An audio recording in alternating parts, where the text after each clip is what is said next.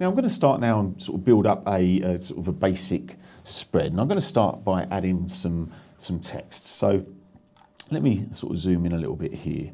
The first thing I want to do is add a title to this page. So with the text frame tool, which is this one here on the left hand side, I'm going to sort of draw my text frame box out. Now this is going to be a heading.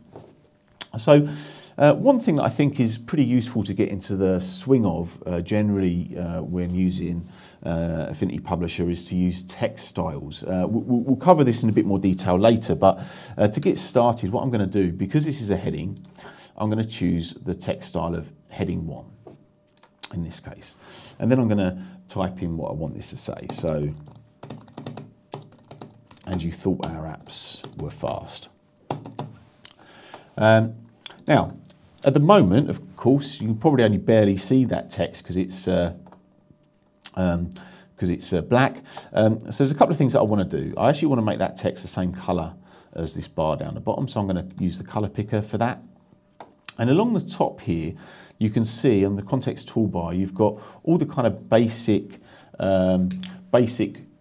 sort of text options that you're going to want. So, for example, I've got my justification options here. I'm going to left align this text.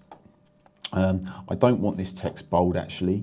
I can change my font, so I'm actually going to use Optima for this, and of course I can change my font size here. So I'll actually make that 30 points, I think.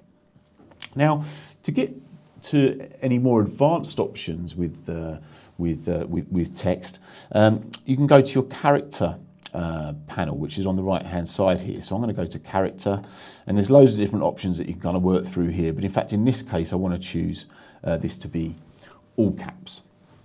So that's my heading.